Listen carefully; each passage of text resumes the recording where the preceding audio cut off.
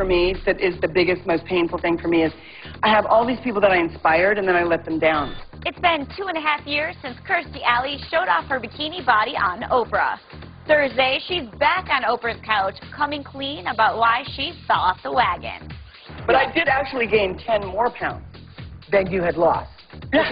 which is what happened. You know, my whole life I battled with 15 to 20 pounds. It was like, ooh, I either weighed 125 or 145. Ooh, 120 or 140. You know, like, wow. Then when I gained weight the last time, you know, really gained weight and lost it, I, honest to God, thought, this is it. This will be the last time I ever do this again.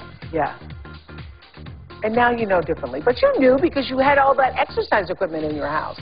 Remember? We went to your house and there was all the exercise equipment. It was like in the living room. And I moved it out and made it a dining room.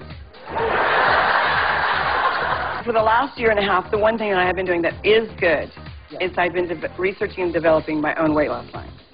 And so I've actually lost 20 pounds in the last 5 weeks doing that. Really? Yes. Thank you very much. 20 pounds in 5 weeks? 20 pounds in 5 weeks. How do you lose 20 pounds in 5 weeks? I'll tell you later. Kirstie says her new weight loss program will be out next year. Until then,